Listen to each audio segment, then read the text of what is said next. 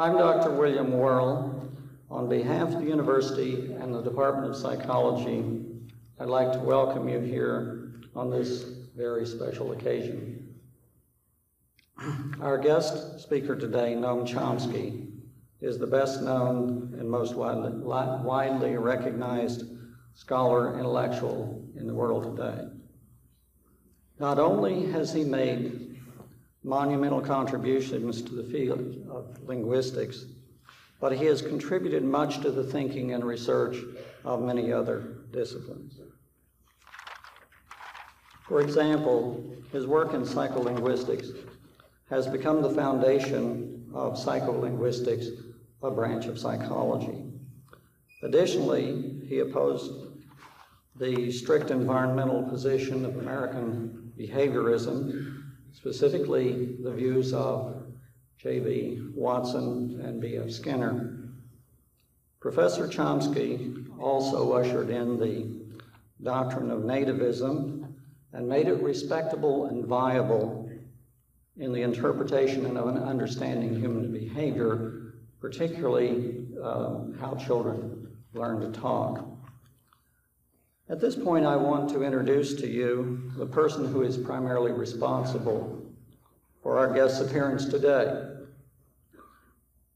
Mr. Eric Epstein, an undergraduate psychology major, asked our guest to speak here, and if it weren't for him, we probably wouldn't be assembled together here today. So I think that it is proper and fitting that Mr. Epstein make the formal introduction of our guest. Thank you.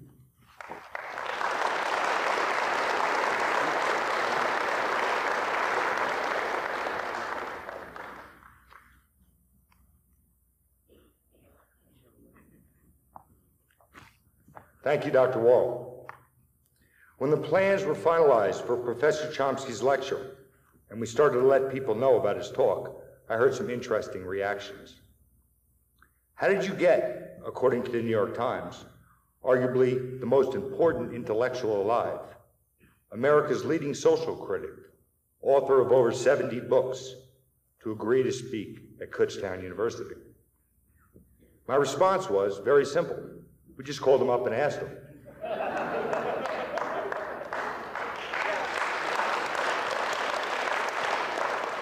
In fact, Professor Chomsky will talk to anyone who's willing to listen. Noam Chomsky has spoken to more college students than any other speaker in the world, presenting his thesis and motivating us to critically think. I also heard other reactions, such as, who is Noam Chomsky? I'm a political science and journalism major, a senior. I'm sure I would have heard of him if he was all of that. Although Professor Chomsky is quite well known in many circles, his dissenting views and numerous books are seldom discussed in political science or journalism courses, because I believe they reveal too much about our society and how it really functions. Professor Chomsky's undergraduate and graduate years were spent at the University of Pennsylvania, where he received his PhD in linguistics in 1955. During the years 1951 to 1955, he was a junior fellow of the Harvard University Society of Fellows. He is an institute professor at MIT, where he's been since 1955. Over the last 40 years, he has revolutionized the field of linguistics. From 1966 to 1976, Professor Chomsky held the Ferrari P. Ward Professorship of Modern Languages and Linguistics.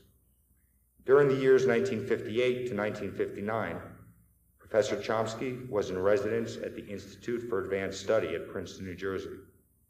In the spring of 1969, he delivered the John Locke Lectures at Oxford. In January 1970, he delivered the Bertrand Russell Memorial Lecture at Cambridge University. In 1972, the Nehru Memorial Lecture in New Delhi. And in 1977, the Huizinga Lecture in Leiden. Professor Chomsky has received honorary degrees from the University of London, the University of Massachusetts, and the University of Pennsylvania, to mention a few. He is a recipient of the Distinguished Scientific Contribution Award of the American Psychological Association and the Kyoto Prize from Japan. In addition to his widely recognized academic contributions, Professor Chomsky is America's leading dissident intellectual, and again, according to the Times, perhaps the clearest voice of dissent in American history. Professor Chomsky challenges us to recognize the sickening hypocrisies in our establishment's claims, supposedly in the support of freedom and democracy at home and abroad, as well as to recognize the flood of lies and distortions present in every area of mainstream political discourse. He inspires us to question authority and conventional wisdom in all aspects of life, personal, political, and academic, as well as to think about our responsibility to act on our decent human instincts. Professor Chomsky will speak on some comments on the academic and political world, totalitarian values in a free society. Noam Chomsky.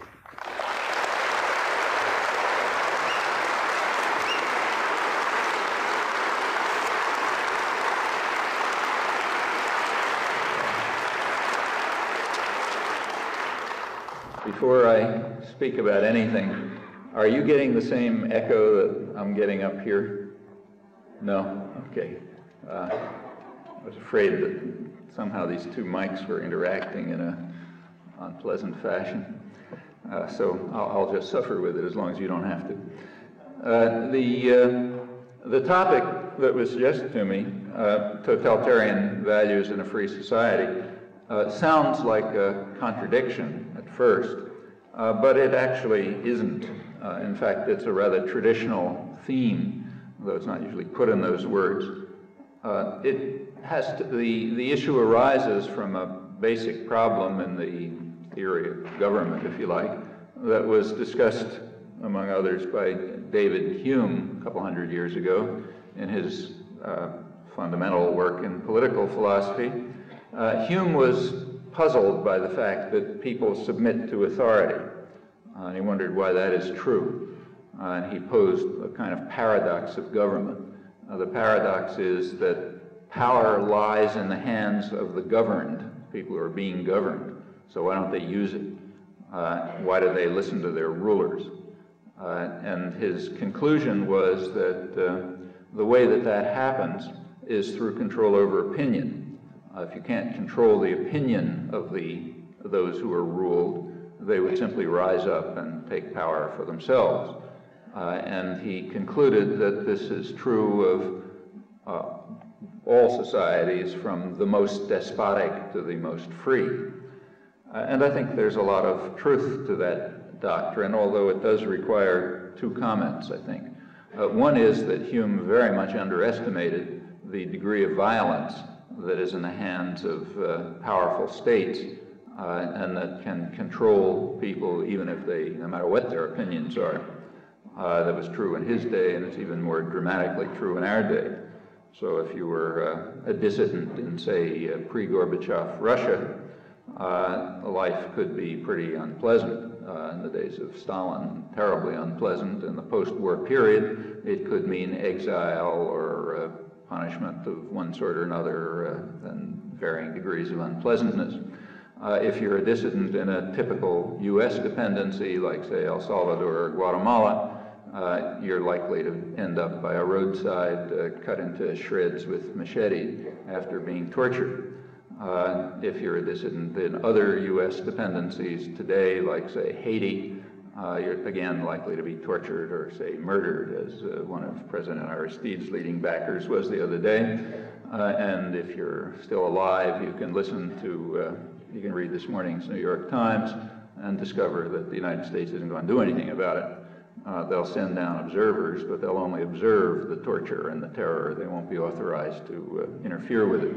Well, there are various ways, in short, of controlling dissidents by extreme violence, and we should know all about them since we run some of the worst of them. That's one problem. in Hume's account. It's not the case that in the most despotic societies, control of opinion is really necessary. There are other means. But he's right about the societies that are more free. When the government loses the capacity, when state power or other domestic power loses the capacity to control people by violence, it naturally turns to control of opinion and seeks to install totalitarian values in one or another form. In fact, I think a proper emendation of Hume's paradigm doctrine would be that control of thought is much more significant and much more important as societies become more free, for the obvious reason that if you can't control people by the bludgeon, but you're committed to controlling them, that is, it is an inegalitarian society with power highly concentrated, as is every existing society, past and present, then you must turn to other means of control, and control of opinion is about the only one left, as Hume recognized. Furthermore, that conclusion has been pretty widely understood in the West. In fact, it's a leading doctrine of modern political science and modern political leadership, and certainly of the corporate community, often articulated quite explicitly throughout this century, and in fact we can trace it back hundreds of years. In the modern period, say take World War II, what I've proposed as in World War I, the emendation that I proposed to Hume's doctrine, namely that you need control of opinion much more in the more free societies, that was pretty clear in World War I. The more free societies were the Anglo-American ones. The more autocratic society was German. And in fact, Britain and the United States had by far the greatest achievements in propaganda and thought control during World War I, a fact which was noticed and has been quite influential for the period that followed. Woodrow Wilson had a problem when he was elected president in 1916. The problem was that he was elected on the program of peace without victory, but he was committed to victory without peace. So something had to be done about that. And in fact, the country had to be somehow turned from a pacifist country into a country of raving jingoist warmongers. Well, that took about 6 months. Under a huge propaganda campaign of a kind which was quite unprecedented, with the leadership of progressive intellectuals, I should say, people in John Dewey's circle, who later took great pride in this achievement. They described this as the first time that a country had been driven to war, not by generals and kings and so on, but by the more intelligent members of the community, namely ourselves. Anybody who speaks is one of the more intelligent members of the community. And the more intelligent members of the community had succeeded in bringing the population to understand why we must go to war, using materials provided for them by British intelligence, which had committed itself, as they put it, to controlling the thought of the world, and was quite happy to provide fabricated horror stories about Belgian children with their arms torn off and all sorts of other stuff, which in fact you often still read about in history books, but which was mostly fabricated by British intelligence, and a whole pile of other stuff. And the Wilson administration, liberal Wilson administration, progressives, in order to facilitate this, set up the first government propaganda agency, Creel Commission, which was specifically committed to controlling thought. Its major task was to build up support for an extremely unpopular war, and its later tasks were to, well, I'll come to them. And it was very successful. One of the founders of modern American political science, Harold Lasswell, who is in particular the founder of the field that's called communications and so on, which basically means propaganda, he began his career with a study of propaganda during the First World War. He described Woodrow Wilson as the generalissimo of propaganda, and he was much impressed by the achievements of the Creel Commission in bringing the population into hysterical support for a war that they opposed, and all sorts of jingoist fanaticism and hatred of all things German and this and that and the other thing, simply by propaganda, most of it fabricated, a lot of it provided by British intelligence services. Well, as I say, a lot of people noticed this. One of the people who noticed it was Harold Lasswell, and it fed into a major part of contemporary political science. Those undergraduates in political science who you were talking about certainly have heard of Harold Lasswell, but I doubt very much that they have read his work on propaganda, which is quite interesting. Another person who noticed this and was influenced by it was Adolf Hitler. If you read Mein Kampf, you'll find that a large part of it is devoted to his recognition of the great achievements of Anglo-American propaganda and the inability of much more authoritarian Germany to counter it. I mean, the Germans tried to answer the arguments, but they were just wiped out in the competition. British and American propaganda systems were far superior and more effective, and they essentially massacred them. And Hitler noticed that and determined that next time around, the German side would have an efficient propaganda system, which in fact he went on to develop under Nazism. Although, if we were to really do a comparative analysis, it's not at all clear that he ever came close to the achievements of British and American propaganda, even at that period. That's something that could be looked at. I should say this went right on into the Second World War. So, for example, when Franklin Roosevelt, this is quite independent of whether you think it's right to get into the war or wrong to get into it, I'm just describing what happened. A couple of months before Pearl Harbor, when President Roosevelt was trying to build up support for the war in the United States. It was a very pacifist country at that time. We didn't see any point in getting involved in European conflict. One of his major speeches showed a big map of the Western Hemisphere, which he said was a German map, and it described the plans of Germany to conquer the entire Western Hemisphere. And the map was in fact real. It had been provided by British intelligence, who had fabricated it again, and who were very eager to get the U.S. into war. And such efforts went on, and they were very intensive. Anybody my age can remember them from the Second World War. They were quite something to see. Political scientists and Adolf Hitler recognized the achievements of the propaganda of the Generalissimo of propaganda, Woodrow Wilson, but probably more significant for the long term was that the American business community was very much impressed by this. One of the members of the Creel Commission, the Woodrow Wilson Propaganda Commission, was Edward Bernays, who just had his 101st birthday a day or two ago, who is sort of the grand old man of the American public relations industry, sort of one of the great founders of the PR industry. He was in the Creel Commission, and he recognized that you really can do a lot to control people's minds through propaganda, and he thought this ought to be put to use, and there are people around who pay for that sort of thing, so you put it to use for the people who are going to pay for it, which means the business community. Now that didn't initiate the use of the PR industry. The public relations industry is a huge industry. It's an American invention. Nobody knows quite how big it is because private corporations are immune to public inspection. You know, governments sometimes leak documents, but corporations don't. So that's real totalitarian private power. You can't get into it. But occasionally some material comes out in, Senate inquiries or something.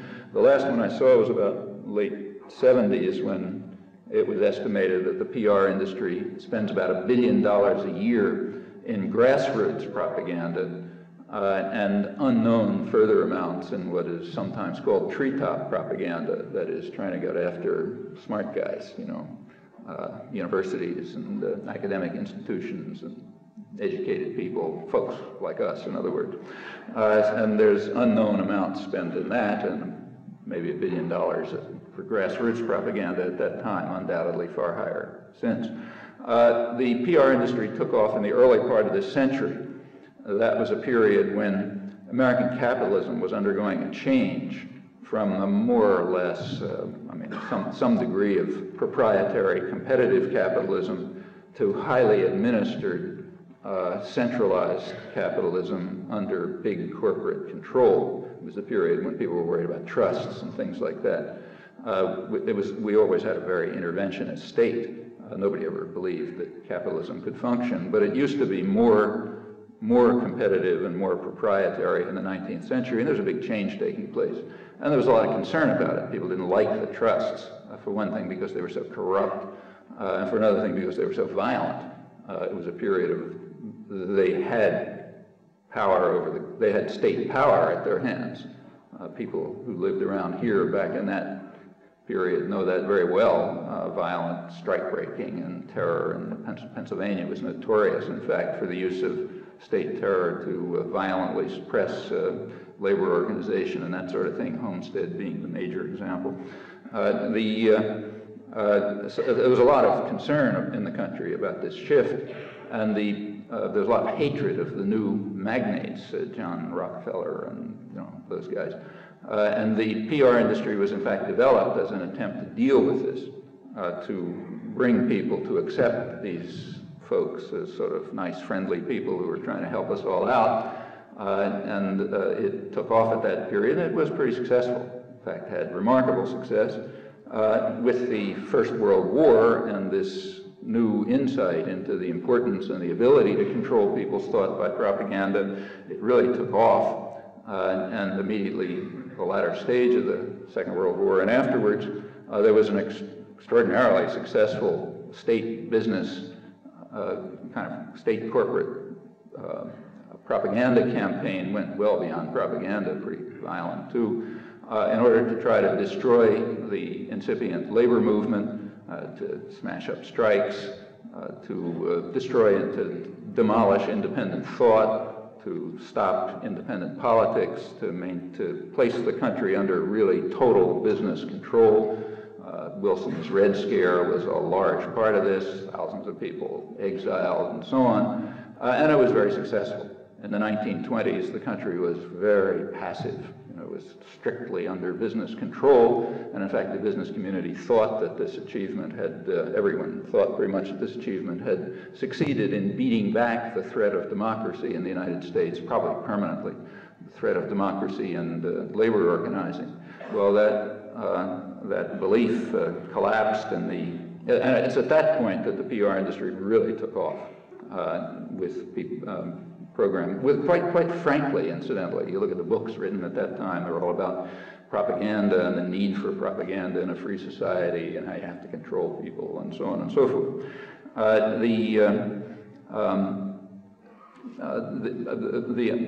The phrases that were used were things like, you have to control the public mind because the public mind is the greatest threat to corporations. Pretty much Hume's doctrine, but now applied to private power, not just to government power. In the 1930s, with the Big Depression, the passivity of the population was broken. There was a new democratic thrust. American workers began to organize. They finally got the rights that had been achieved in Europe decades earlier. And this rising threat of democracy and social justice really sent fear into the business community. Again, the National Association of Manufacturers at that time was writing about what they called the hazard facing industrialists in the rising political power of the masses. You'll notice the kind of vulgar Marxist tinge to that, but that's common in the business literature and also in government documents. It reads like vulgar Marxist texts usually. It's just that all the values are inverted. The terminology is the same. It's a highly class-conscious group. So they were very much worried about the rising political power of the masses, which is the greatest hazard facing industrialists. And I'm just quoting from NAM literature. They said their thinking, the thinking of the masses, must be directed to more proper channels, or we are definitely headed for adversity. Well, again, a big campaign started in the latter part of the 1930s, the latter part of the Roosevelt administration. In part, it used the traditional methods, a resort to state violence to murder strikers and so on. That was going on right around here, incidentally, in the little steel strikes in the late 30s. But more and more they began to rely on thought control as a more efficacious device of controlling people than violence. And also one more available in a society that was really becoming more free, when the government didn't have the power, it was losing the power to control people by the bludgeon.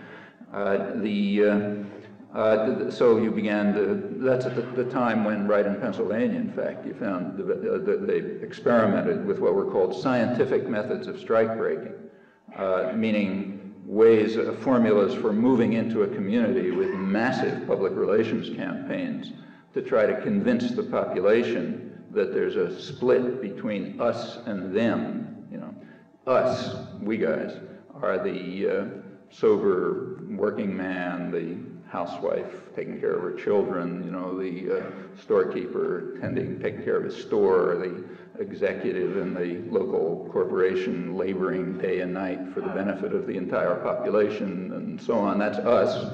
And them are foreigners who are trying to come in and break up our harmony and attack Americanism and destroy our values and disrupt our lives and so on, like the ones who were trying to organize the CIO, let's say. These campaigns had an enormous amount of, this also involved lots of other things, but that was the basic story. Try to set up a picture of harmony and Americanism on the one side, which is classless, of course, and disruption and, you know, anarchism and you know, Bolshevism, and you pick it on the other side, which was going to disrupt all of this nice stuff. That presents a particular vision of what America is. America is a class dictatorship run by the business community the way it was in the 1920s, with everybody else passive and marginalized. That's Americanism, and the people who disrupt that are anti-American and against our lives and against our communities, and we got to stop them. Well, that was the main theme, and it turned out to be pretty successful. In fact, business was quite impressed by these scientific methods of strike breaking, as they were called. The project was put on hold during the Second World War. You know, there was another thing to worry about. But it was picked up very quickly right afterwards. And immediately after the Second World War, a huge campaign developed to try to beat back the threat of democracy and social movements and so on that had developed, in fact, during the 1930s. And it was extremely successful. That's one of the reasons why the United States is off the international spectrum on most issues, like, say, workers' rights or health. Everybody's talking about health now. And as everyone knows, this is the only industrial country that doesn't have some form of national health care. Everybody else has it and has had it forever. It's much more efficient, it's much cheaper, it reaches a lot more people, doesn't have all the problems of the highly bureaucratized and inefficient privately based systems. But we can't have it. And in fact, it was proposed. It was proposed by Harry Truman, in fact, back in the mid-40s, and beaten back by a huge lobbying campaign of business, precisely on the basis that I described: anti-American, opposed to harmony, attacking our fundamental rights, pointy-headed bureaucrats, Bolsheviks, I mean, usual business. And it was successful. Remember, there's no counterpart to corporate propaganda. They own the place. So when there's a propaganda campaign, it's like 99% on one side, maybe 1% on the other. And in fact, Truman later objected. If you look at his own writings and biography, he described this as the biggest business campaign in history, which had simply eliminated the possibility of elementary social justice, the kind that you have in just about every other country, let alone efficiencies, much more efficient, these other systems, in the United States. That was a major achievement. We're going through another phase of it right now, so it's worth looking at. Another example was the Office of Price Administration. There were huge wartime profits, but prices were kept down, wages were kept down. And the Office of Price Administration had some effect on lowering prices so that people could buy things. Business was naturally strongly opposed to that. The public was strongly in favor of continuing it. So if you look at polls around 1945, it's like, 80% in favor of continuing it. Business again launched a huge public relations campaign, which within about 6 months had turned the figures around. And about 80%, I forget the figures, like 75% opposition and so on, and Congress smashed it. Well, these again are great achievements of propaganda. They were noticed. I mean, it was the next thing that came along was the Taft-Hartley bill, which essentially terminated the possibility of labor organizing, and it was followed by various other things. One of the reasons why the United States has now one of the weakest labor movements in the world, in the industrial world, you know, like not as bad as some fascist country, but in the sort of advanced industrial world, the United States is again off the spectrum on labor rights. In fact, astonishingly, the United States was condemned last year by the International Labor Organization, which never condemns any of its rich sponsors, because the United States was the only industrial country that wasn't permitting the right to strike, meaning it was allowing what are called permanent replacement workers, meaning you go on strike, we hire scabs, and you're out. And that's a gross violation of international labor standards, but has been building up in the United States and finally succeeded. Reagan pushed it through with the flight, what do you call them? PACA, yeah, the guys who run the control towers, I forget the name for them, and it really rammed through with the Caterpillar strike in 1992, which was a major event, which caused, in fact, the condemnation. So the United States is well off the international spectrum on that one again. And remember, this is the most free society in the world. I mean, it is, in fact. There's no other country, at least none that I know of, where the government is so constrained in its capacity to interfere and control, you know, to sort of stop free speech or, you know, break into newspapers or whatever. Very, comparatively speaking, very free country. Consequently, I think, much more committed to totalitarian values because they're necessary. You have to control people somehow, and it's better not to have things like labor movements and organized populations and so on and so forth, because they might do something with their freedom. You can't really control them by force. There's all sorts of methods of doing this kind of thing. Let's go back to some of the thinking behind it. Going back to, say, Harold Lasswell, who's one of the original pioneers of this, back in the 20s and 30s, people used to be pretty frank. I mean, it was a kind of like less Orwellian society than today. So when they were involved in propaganda, they called it propaganda. So if you look at, say, the Encyclopedia of Social Sciences in 1933, there in fact is an essay on propaganda written by Harold Lasswell. And he describes how important it is, particularly in free societies. Like other serious analysts, he recognized that propaganda becomes more important as you move away from more authoritarian societies, what nowadays we would call totalitarian societies, and use the term then. So as you move away from these, you got to have a greater reliance on propaganda, you know, which he said is propaganda. He said is as neutral as a pump handle.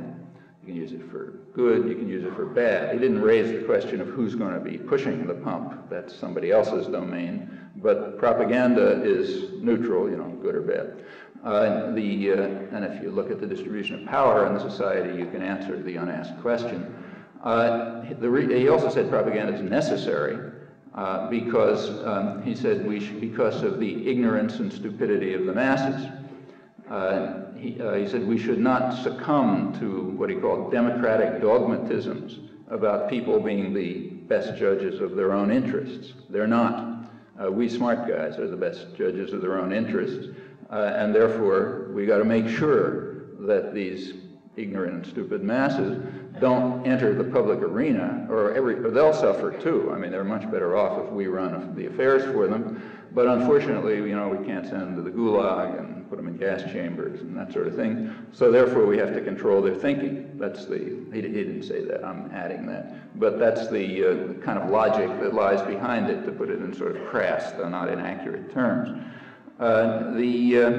These views that he was developing then had in fact been articulated much more clearly and in a way more influentially about a decade earlier by Walter Lippmann, who was sort of major commentator on public affairs, sort of the dean of American journalism, and a leading progressive intellectual, came out of the sort of Wilson Dewey school, and who had a background in the propaganda agencies of the First World War as well. During the 1920s, he wrote extensively on these topics in what are called, if you pick up his essays in the bookstore, you'll notice they're called progressive essays on democracy. And they did represent the progressive view. The progressive view of democracy, as Wilson developed it, and as is constantly assumed, is that there are two categories of people. There are what he called the responsible men. That's us smart guys again. There's the responsible men, who are a small group, and then there are those who we call the ignorant and meddlesome outsiders. That's the population. So there's a problem here. We got to make sure, it's Hume's problem. How do we make sure that the ignorant and meddlesome outsiders don't meddle in what is none of their business, namely public affairs, and leave it to the responsible men? He said the main problem is, he said, to protect ourselves from the trampling and the rage of the bewildered herd. That's this huge mass of people out there. And this is all out of pure benevolence. I mean, it's just because we want to help them, you know. We want to help them, and if this bewildered herd and starts meddling in stuff that's none of their business, there'll be all kind of problems. So we have to do something, and it's obvious what we have to do. We don't control them by force, we control them by propaganda, and we try to reach a state which he described. He said, look, it's not what we would nowadays call a totalitarian society, it's a free society. And in a free democratic society, he said, the ignorant and meddlesome outsiders do have a function, because it's democratic. Their function is to be spectators of action, not participants. And they're allowed to look, in other words, so you don't have to keep them in total ignorance. Furthermore, they're allowed to participate in a very special fashion. Periodically, they are to be given an opportunity to lend their weight to one or another representative of the responsible men. That's called an election. And after that, they're supposed to go home and be spectators again. That's the role of the ignorant and meddlesome outsiders in a free society. And as I say, I'm now giving the progressive view. There's a spectrum of views on this. This is the sort of liberal progressive side. It goes over to the reactionary side. When you get to the more reactionary side, like, say, the Reagan administration, their view is that the population shouldn't even be spectators. So even the spectator role is to be excluded, and you can see it very clearly in their policies. I mean, they call themselves conservatives, but that's a joke. They were radical statists, believers in an extremely powerful state, which furthermore which grew enormously under the Reaganite years, I should say, and has to be a welfare state for the rich. That's the point. So it's a big welfare state, but you know, for other people, you look at the change in income distribution and so on, you can see it. In fact, if you look at polls, you can see it. There's a reason why Reagan is the most disliked living ex-president today, ranking right alongside Richard Nixon, a couple of percentage points apart, and particularly among working people and so-called Reagan Democrats, and one of the most despised people in public life. There's a reason for that. And the reason is exactly this system. Not that he had anything to do with it, you know, he was just like reading his lines, but the people behind him, who sort of put him up there to read the lines, they had a lot to do with it. And they believed in a very powerful interventionist state in which the ignorant and meddlesome outsiders aren't even supposed to be spectators. So the Reagan administration introduced very high levels of censorship and secrecy, unprecedented, in fact, to prevent the public from knowing what was going on. One of the reasons why clandestine operations shot up to such a peak, historically unprecedented peak in the Reagan administration, was that the purpose of clandestine, you know, when a government resorts to clandestine operations, that's a weapon against its own population. I mean, everybody else knows about them. You know, like if you run a clandestine terror war in Central America, the guys who are getting tortured and killed know all about it, and the dozens of other countries that are participating in it, you know, providing advisors for the state terrorists and funding it and so on, they know all about it. In fact, the only people who aren't supposed to know anything about it are the domestic population. That's what's called a clandestine operation. And the purpose of them is to keep the ignorant and meddlesome outsiders away from even the spectator role. The Reagan administration also instituted a state propaganda agency, illegal, as they later conceded when it was exposed, which was running something called Operation Truth. Operation Truth was about what you'd expect after you read 1984. The idea was to try to propagandize the population into accepting, you know, the various things they were up to, like demonizing the Sandinistas and whatever else they were up to. When it was finally exposed, actually, one of the Reagan officials described it as, honestly, as the kind of operation you would carry out in enemy territory, he said. Meaning we were carrying this operation out among the enemy, namely the population of the United States, and they had to be kept from even seeing what was going on. So that's the reactionary end of the spectrum, and there is a choice, you know, democratic theory sort of falls between those limits. The post, going back to the Second World War, the post-Second World War propaganda campaign had very much the effects of the post-First World War propaganda campaign. It created a period of passivity and apathy. That's what's called the apathetic 50s, and it was real, very real, and with a lot of repression and elimination of independent thought and so on and so forth. That broke down too, in this case not from a depression, but from the ferment of the 1960s, which sort of somehow broke through all this. I mean, interesting how it happened, but anyway, it did happen. And that again caused a tremendous fear and anger on the part of elites. In fact, there was a name for what happened. It was called a crisis of democracy. And in fact, there's a major study, which everyone should read, I always recommend it, called The Crisis of Democracy. Library probably has it. Published in 1975. It was the first major publication of the Trilateral Commission. Trilateral Commission is it's trilateral because it's based in Europe, Japan, and the United States. It's sort of elites, and in fact liberal elites, liberal internationalistly oriented elites from the three major power centers. And their first major publication in 1975, in fact really their only major publication, in fact about the only interesting thing they've done, was this is the group out of which Carter came. And in fact his entire cabinet came from there. That sort of identifies them in the political spectrum. Their first and only major publication was The Crisis of Democracy, and they were referring to the problems that arose in all the three trilateral areas in the 1960s. And what happened was, well, this threat of democracy was arising again. People, normally marginalized and apathetic people, were entering into the public arena. They were becoming organized, they were beginning to think, they were asking questions, they were pressing their demands in public. You know, they were trying to take part in the public process, to be something other than spectators. Naive people could say that's democracy, but you know, if you're sophisticated, if you're one of the responsible, maybe you had a good education like you get here, I guess, you know that that's a crisis of democracy that has to be beaten back, and that's the way they described it. The American spokesperson at this, a professor at Harvard, he's now professor of the science of government at Harvard. I love that title. So the professor of the science of government at Harvard, Samuel Huntington, who was the American rapporteur at this thing, he looked back kind of nostalgically to the days of the Truman administration when he said Truman was able to run the country with the help of a small group of Wall Street lawyers and financiers. And that was democracy. We had a crisis then. But now we've got this business of the 1960s with minorities and women and young people and all sorts of normally marginalized and passive groups somehow trying to enter this system, and that makes the society ungovernable, he said. It's a problem of ungovernability, and the answer is obvious. You have to beat them back to passivity and obedience, and since this is a free society, you can't do it by force, so you have to go back to methods of propaganda. And in fact, there's been a huge ideological campaign ever since then, trying to beat back the heresy.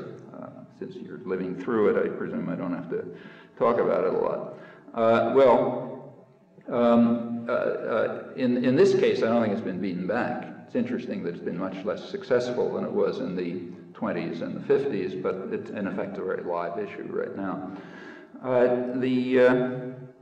So just to summarize what I'm saying so far, there is absolutely nothing surprising about the fact, and indeed it is a fact, that there are huge efforts to install totalitarian values in an intellectual culture in a society that is more free. In fact, it's exactly what you ought to expect, and it's exactly what we find. In a country where, say, Stalinist Russia, you didn't really care that much about what people thought, because there were a lot of other ways to control them. And in fact, they, turns out, had a lot more access to information and alternative views and so on. It wasn't a big problem. There's nothing they could do about it anyway, or so they thought. So there were some studies done here by government-funded Russian research centers and so on in the late 1970s, trying to give some estimate of, where Russians, this isn't the worst period of Russian repression, this is Brezhnev days, trying to find, but still totalitarian, trying to see, what people read and what they listened to and where they were getting information from and so on. And, you couldn't go in there and carry out polls, so the numbers you have to take with some, not meant to be precise, they're estimates. But the estimates are quite intriguing. It turned out that about 3/4 of the population was listening to foreign broadcasts, meaning getting Western news regularly. And about 95% of the more educated sectors, white collar, that sort of thing, were listening to foreign broadcasts. With regard to samizdat, technically illegal underground dissident literature, kind of pamphlet you hand out at a street corner, about close to 50% of the sort of white collar, semi-educated people were reading them, and about 15% of blue-collar workers were reading them.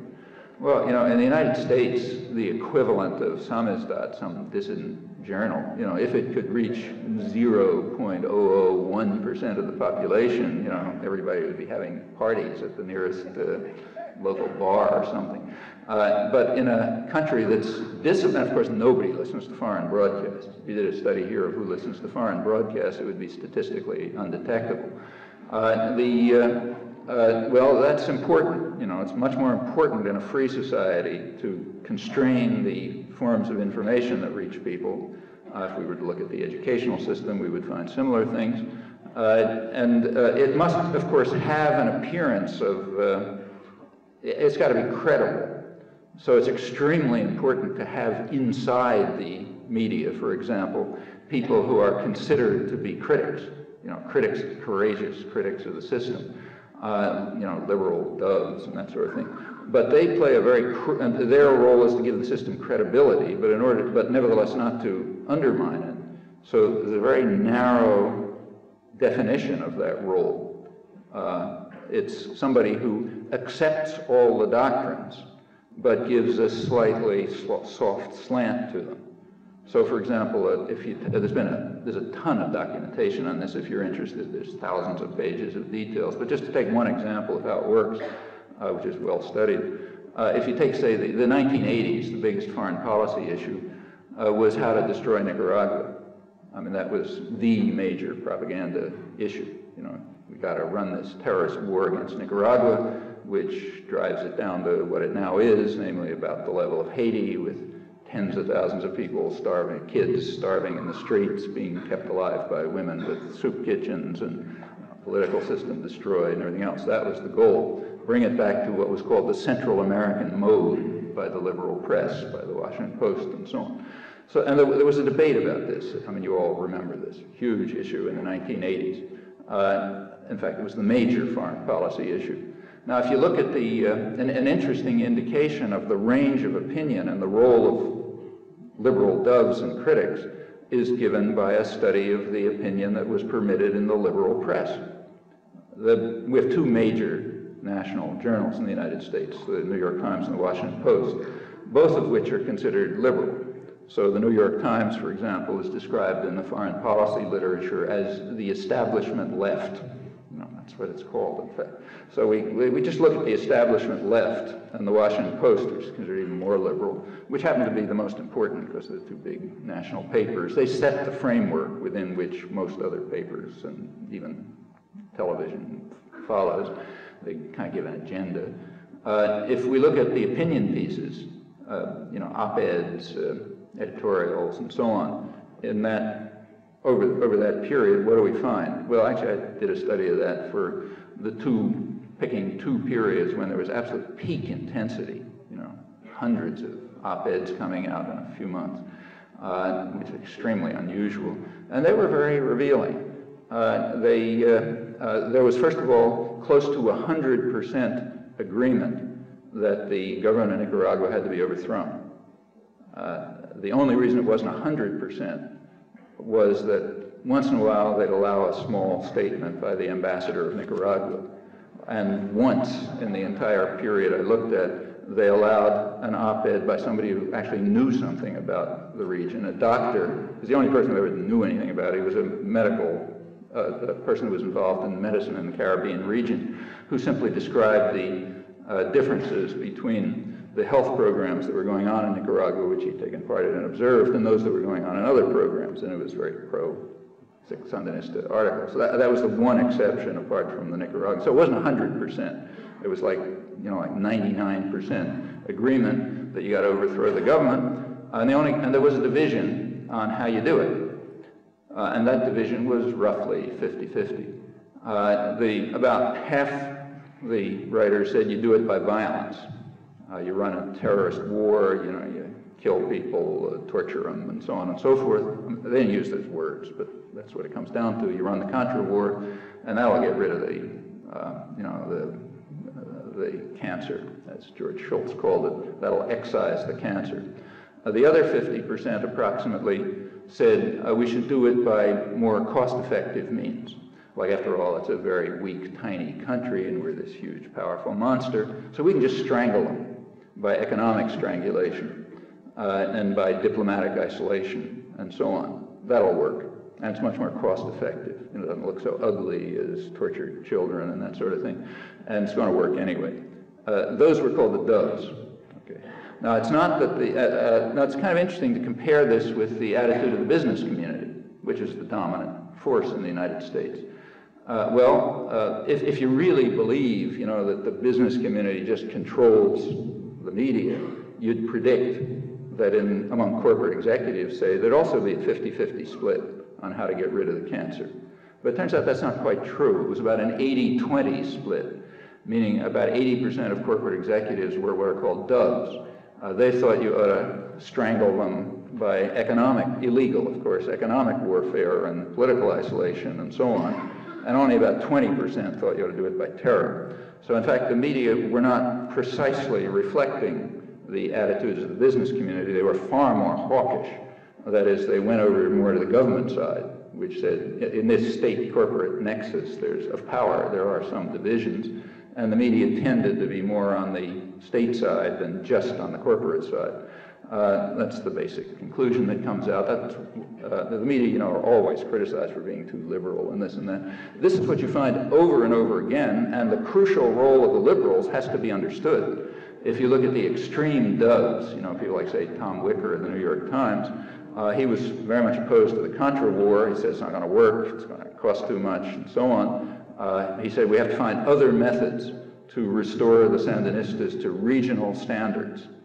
Now, you have to understand what regional standards are. Regional standards, for example, are the standards of, say, El Salvador and Guatemala, which were at that point terrorist states that we were supplying and training. We're killing maybe 200,000 people in those years. And not just killing, I mean mutilating, torturing, and so on. That's the regional standards, and from the dovish point of view, that's where you have to move them.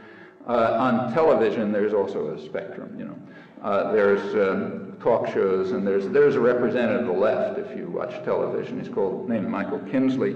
He kind of represents the left view of things, and he wrote about this too. He took the dovish view, namely that you shouldn't, he was against the Contra war for sure.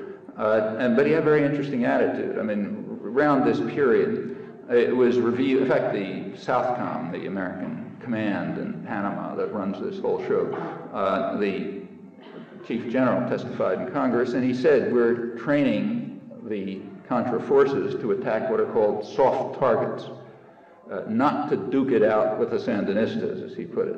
So the idea is we're training our terrorist forces to avoid the military in Nicaragua because they'll get wiped out, and to go after soft targets, that means civilian targets, things like health clinics and agricultural cooperatives and so on. That aroused some questions. The State Department was then asked about that, and they said yes. Their spokesman, Charles Redmond, stated officially, he said, yes, we authorize attacks on agricultural cooperatives and so on. And that's legitimate because the people there carry arms, so therefore they're authentic military targets.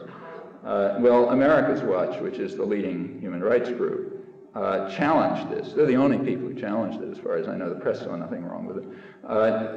They challenged it and said, well, they asked him, do you mean, for example, that it's legitimate for, say, Abu Nidal terrorists to attack an Israeli kibbutz and murder children because people are armed there, as they obviously are? Didn't get an answer. But Michael Kinsley picked it up and wrote an article in which he said, we should not be too quick, he was critical of America's Watch, and he said we should not be too quick to condemn the resort to terrorist violence. We have to think about it first. We have to ask whether it is cost effective.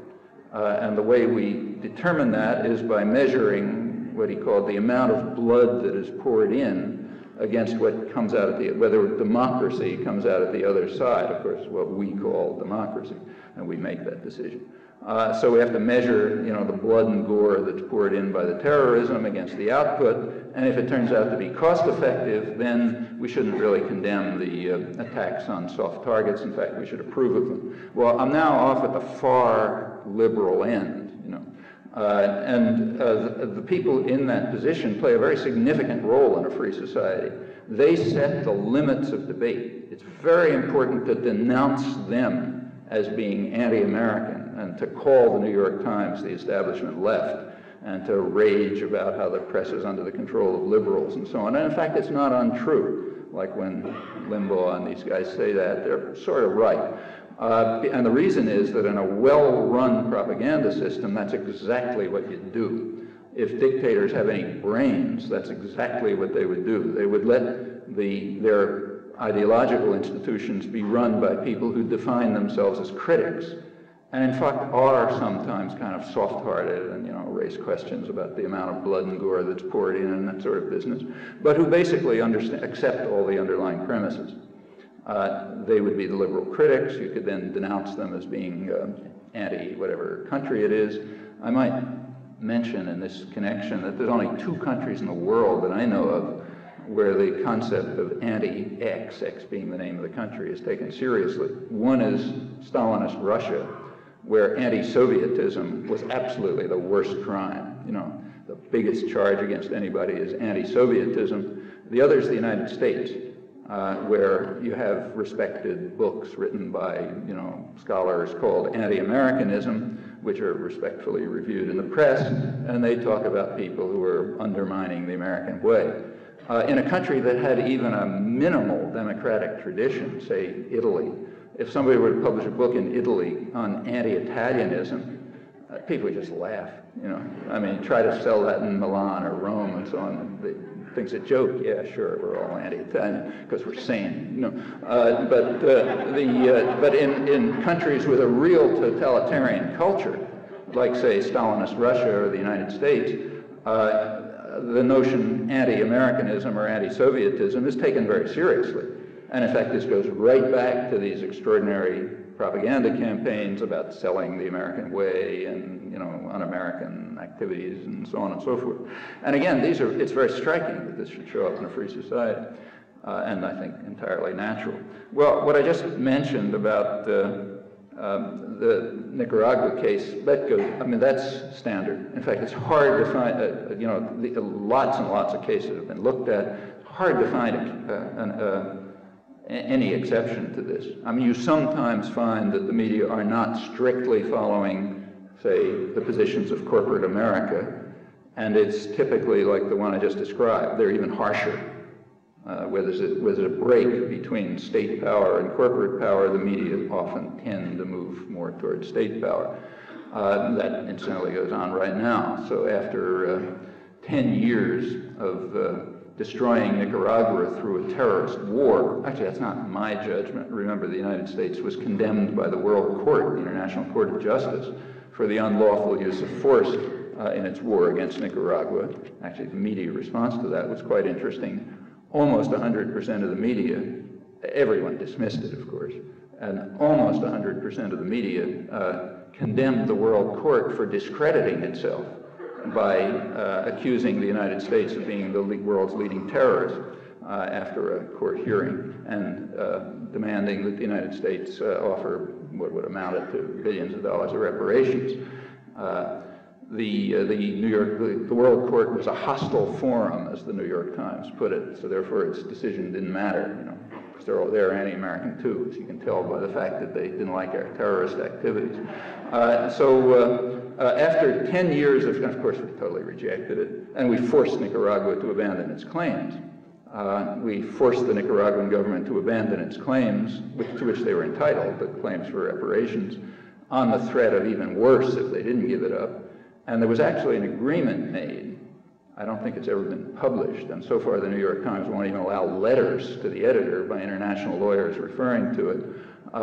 In fact, if you look at the World Court records, there was an agreement that Nicaragua said, okay, they'd abandon the claims because they had made an arrangement that the United States would provide aid instead. That was the condition for abandoning the claims to which they were entitled. Last June or July, I forget, a couple months ago, the Senate voted near unanimously to curtail all aid to Nicaragua until Nicaragua demonstrated that it was not involved in terrorist activities, and allowed the FBI in to investigate to make sure that was true. That's after we have carried out a 10-year terrorist campaign which destroyed the country, which killed maybe 30 or 40,000 people, which left it at the level roughly of Haiti, which was condemned by the World Court. Now we demand that they prove that they're not involved in terrorism, and that sails through the Senate without a vote, and of course without a comment in the press. A couple of days later, a couple of days ago, it got even more grotesque. The Senate passed a vote 94-4, which was, I didn't even see it mentioned in the press, it was on the wires.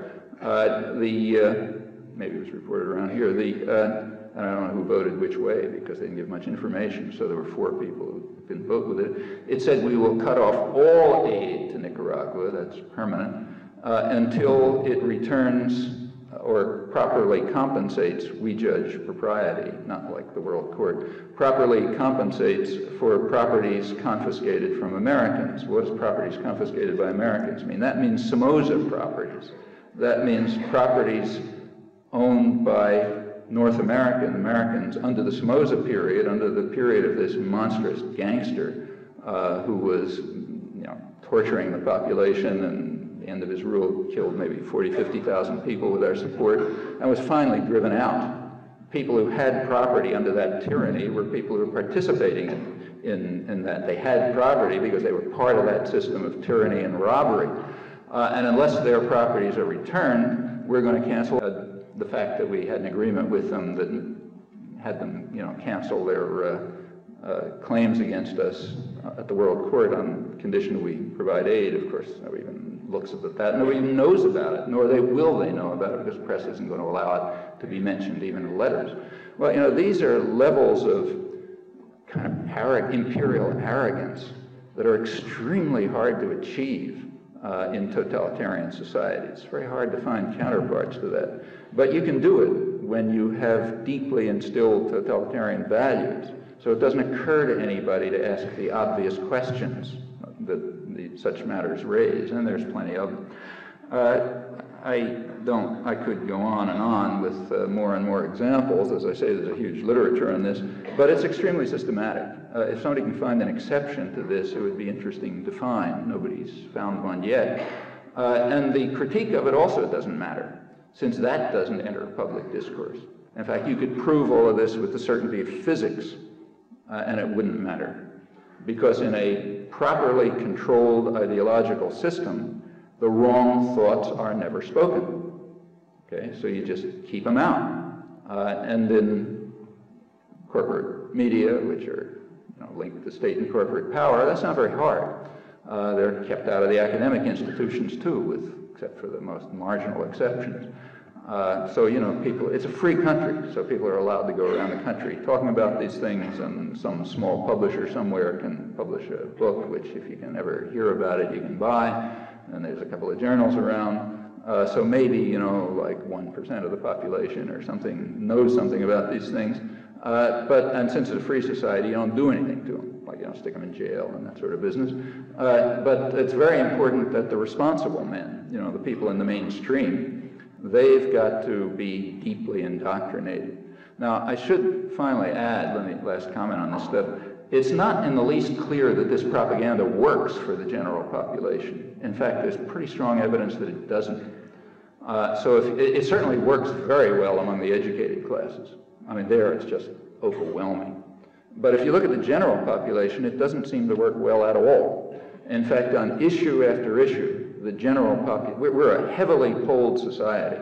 There's a very good reason for that. Polls are mostly run by business.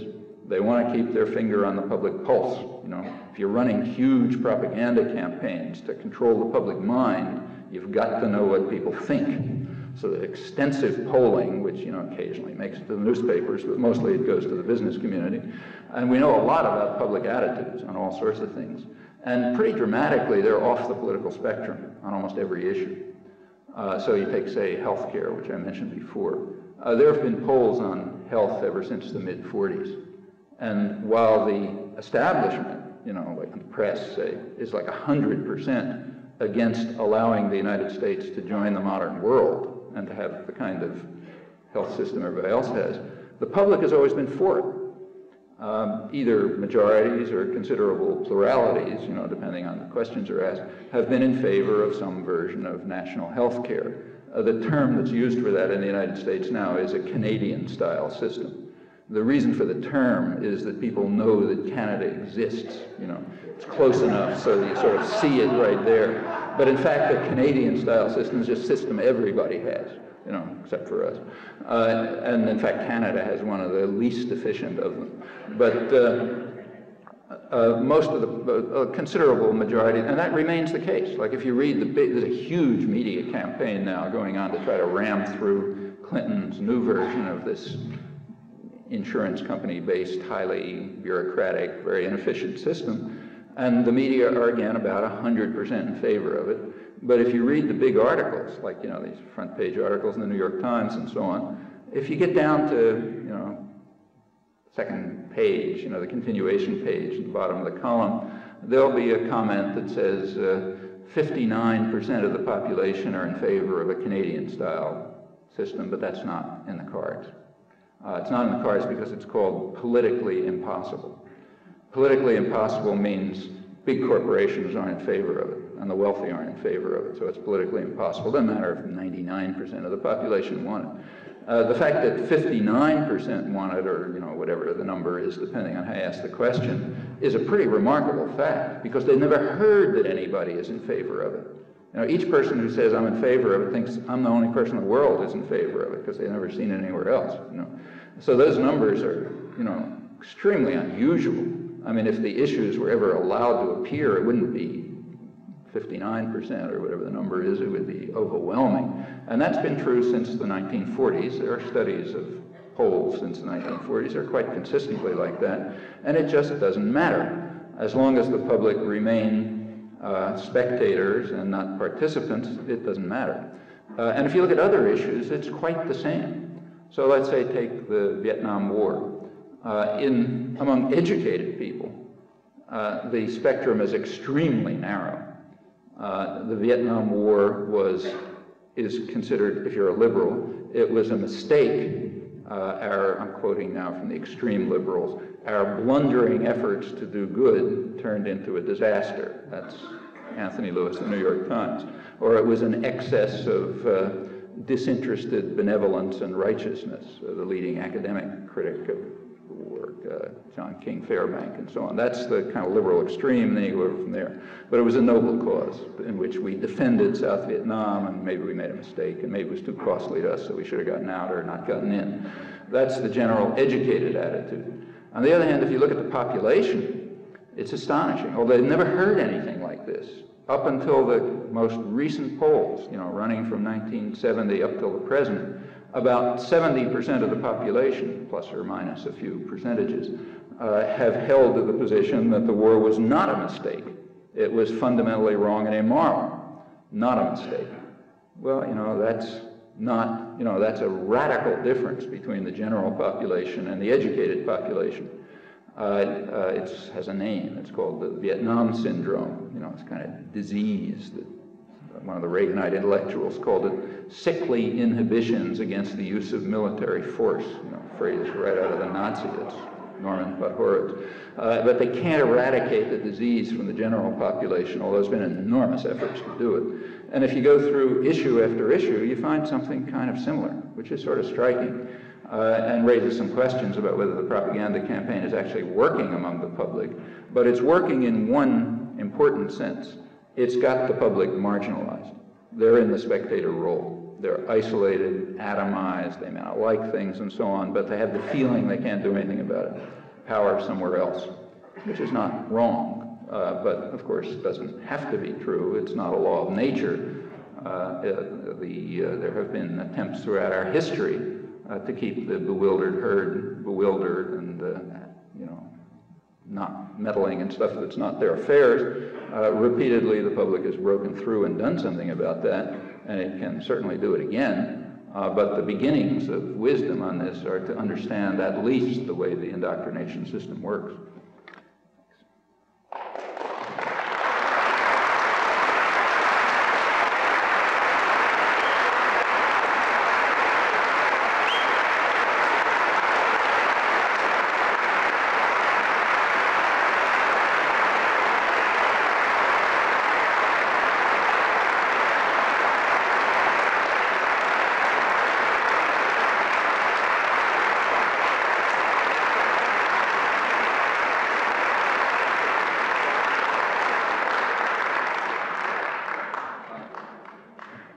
Time do we have? It's about word of mouth. Okay. We have time for you guys, for the ignorant and meddlesome outsiders to meddle, if you feel so inclined, so please be as meddlesome as you like. Are there some microphones? Or no? No microphones down there? Okay. I'm delighted to say that that since the last time I heard you speak at MIT 20 years ago, when we were still in the heat of escaping or badgering ourselves about the Vietnam peace talks, and I know you know a lot about it and have written a lot about it.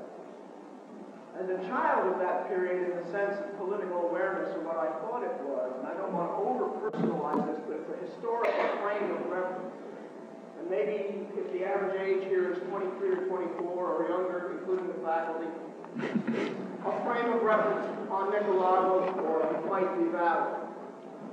It does seem to me that you yourself have become almost cynical rather than enlightened and skeptical as you were then. In the sense that while there clearly were efforts to control public opinion, both from the corporate, business, military, industrial complex, whatever labels we wish to use, were very real things, during the civil rights, Vietnam, women's movement, and then environmental movements of the 60s and 70s, just for the purpose of lively argument, I would contend that this gradually, the people, some millions, some few millions of them, whether college students, workers out of work, mothers of dead soldiers, were not at all to be seen just as bewildered spectators, although it might have been nice if, for the power people, if they stayed there. They got angry enough, they gave each other courage. We did some stuff, not that we won anything, but there was certainly a reshuffling of this, now what they're calling totalitarian context. And I guess it's the term totalitarian that bothers me. I think what is valid is a kind of corporate collective or collective corporatism which would like to control in the way you have said. But don't succeed. I don't think we really have. No, I think there's a lot of participants that file suit on toxic waste. And I agree. Housewives from both canals. I agree. These aren't bewildered people. They're pissed off. I agree with you completely. I had mentioned, and maybe I should have said it more, but I mentioned that there have been two recent periods, 3 recent periods actually, of massive propaganda efforts to try to drive the population back into passivity. The first was Woodrow Wilson's. The second was around late 30s through, right after the Second World War, both of which succeeded. First one was broken by the Depression. The second was broken by what we call the 60s, and as I said, the third one hasn't succeeded. In fact, if you look, I think what you said is exactly correct. I mean, what I mentioned about the Vietnam syndrome is an example, but the 80s were much more active than the 60s. So do we have the potential then? Oh, sure. Once that Yeah. of reviving some notion of democracy? Sure. That's Yeah. a little different from... Yeah, of course we have. Potential is always there. I mean, since the potential is always there, we don't live under slavery, and we do have the franchise, and so on. If you look at the last 30 years, it's been dramatic. I mean, I constantly talk about this and write about it, and maybe I should have been more clear about it here, but I absolutely agree with you. I mean, the 80s were the most active period probably in American history, at least recent American history, much more than the 60s. I mean, the 60s, there was a lot of protest and activism, and, people of your age and my age remember it very well, but it was pretty narrowly focused. I mean, it was young people, and quite often in elite universities, and very narrow even there. The fact of the matter is, if you look, opposition to the war was greater as education declined. So it's not the case that the more educated you were, the more you opposed it, on the contrary. But in a society that still had not escaped what I would continue to call the totalitarian values, I think the term is correct, of the 50s, people who were opposed didn't do much about it. It was the people who were more privileged, who were in a position to do something about it. You got more leeway, So the focus of protest was among young people and very much university-based, which was extremely important. I think it was tremendously important, and a lot of things came out of it. But take a look at the 80s. The 80s was quite different. Take just internet. Come back to the cases you mentioned. Let me mention another one. The solidarity movements of the 80s. Solidarity with Central America, which are the nearest counterpart to the anti-Vietnam War movement in the 80s. They were much broader than anything that existed in the 60s. And furthermore, they were much more solidly rooted in mainstream society. I mean, you found more solidarity work in a church in Kansas than you found in Harvard. I mean, this core of these movements was right throughout the Midwest and the Southwest, and people of any age, had no age business particularly. A lot of it was church-based. I mean, it was very mainstream American, and it was a huge effort. It went way beyond anything in the 60s. So in the 1960s, people were protesting, but nobody thought, I'll go live in a Vietnamese village because maybe a white face will fend off state terrorists. They did it in the 80s. People who we would regard as politically conservative, incidentally, and so would I, went down and lived in villages, Witnesses for Peace, for example, precisely for that purpose. There was a lot of solidarity work, was people-to-people contact and direct involvement. Probably about 80,000 Americans went down to one or another part of Central America and really involved themselves in things. I mean, I have a daughter living down there right now who comes out of this. It was a major effect. How much good it did to Central America, you can argue. It was very good for the United States. It's kind of like the Peace Corps. Whether the Peace Corps ever helped anybody in the Third World, you could debate, but it certainly helped the United States, because a lot of people came back and understood that the world is not the way it had been presented to them. It's a different way. And that's very educational for us here in our highly indoctrinated society. And the solidarity work was the same. And it had an enormous effect, and in fact, it continues. I mean, that's one of the reasons why, and the government's aware of it. So for example, one of the early, right in the peak of the Gulf War, just when they were beginning the ground attack in the Gulf War, there was an interesting leak, sort of back pages of the paper, of an early Bush administration planning document on intervention in the Third World. And it said that in the case of a conflict, in the case of a confrontation with a much weaker enemy, meaning the only kind we'll ever fight, obviously, in the case of a confrontation with a much weaker enemy, we must not only defeat them, but we must defeat them rapidly and decisively, because anything else will undercut political support, which is understood to be extremely thin. You know, there is very little, when John F. Kennedy sent the U.S. Air Force to bomb South Vietnam and to use napalm and so on, there was no protest. Nobody batted an eyelash. Want to bomb another country, your business. Nowadays, there's much too much public protest, public involvement. So that's all a big change, and I think it's one of the effects of the 60s. And the other things you mentioned are equally the case. The environmental movements, take, say, the feminist movement, which came kind of like post-60s, it was just beginning then, you know. That's had an enormous effect on American life. There's all this huge fury these days about multiculturalism. Well, you know, any mass movement is going to have a lot of odd things around the periphery, but basically what it reflects is the sense that you should have sympathy and concern and respect for other cultures. Well, it's something new, you know, and that, again, grew out of this. Or take what, in many ways, is the most dramatic example of all, attitude toward the Native American population. Now, you know, the Founding Fathers were very well aware that they were, as they put it, exterminating the native population, standard phrase, because they are lesser breeds who, you know, world won't be any worse off if they're gone and that sort of business. We went for hundreds of years without questioning that. You know, until the 1960s, nobody virtually, you could find 5 people now and then who raised some question about whether it was appropriate to exterminate the lesser breeds. Exterminate, you know, that's what happened. And that's the way they described it. And this includes all the guys who we think of as, you know, good guys. In the 1960s, for the first, the academic profession was lying through its teeth about it. I mean, they had all the evidence, they were pretending up until the 1960s that the native population was sort of hunter-gatherers, you know, scattered around in the forests. They had plenty of evidence that there was a densely, you know, that the place was densely populated, that they had advanced civilizations, in many ways more advanced than the colonists, and you know, agriculture and all sorts of things. But they were pretending it wasn't there. There's kind of a reason for that. If they were hunter-gatherers, then according to English common law, they didn't own the land. They just kind of like wandering around. And if they didn't own the land, then, you know, well, nothing wrong with their taking it. But that went on right into the 60s in anthropology. If some of you studied anthropology in the big universities in the 50s and the 60s, that's what you learned. If you grew up when I did, you played cowboys and Indians. Like as a kid, we played cowboys and Indians. You know, you go out in the woods and we're the cowboys and we kill the Indians and that sort of thing. In the 60s, that changed. And for the first time, it became possible at least to face the original sin, you know, even before slavery.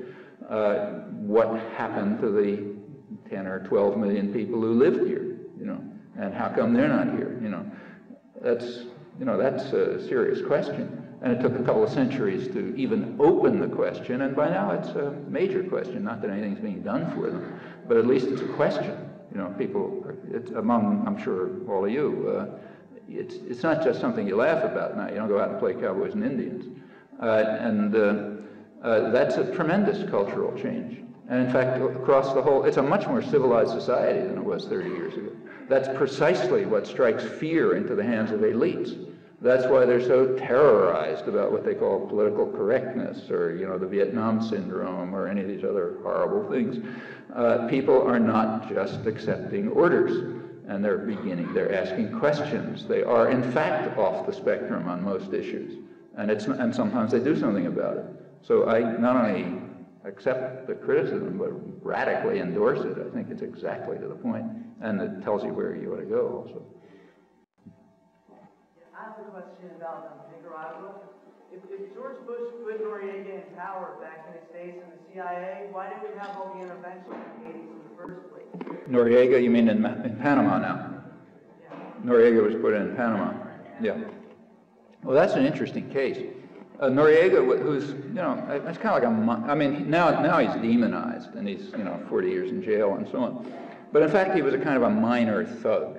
I mean, he was a thug and a killer and a narco trafficker and so on. But by the standards of the guys we support, he's, you know, not particularly noticeable.